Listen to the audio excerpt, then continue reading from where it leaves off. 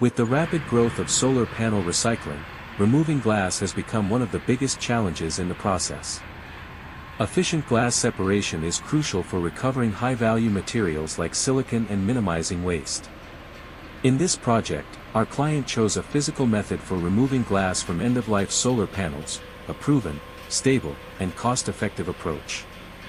While it's true that physical methods may result in smaller glass fragments compared to pyrolysis, they offer several key advantages: no high-temperature heating required, lower energy consumption, easier maintenance, environmentally friendly, no harmful emissions, no need for complex exhaust treatment.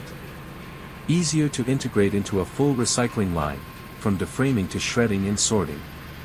Lower upfront investment and operational complexity compared to thermal systems.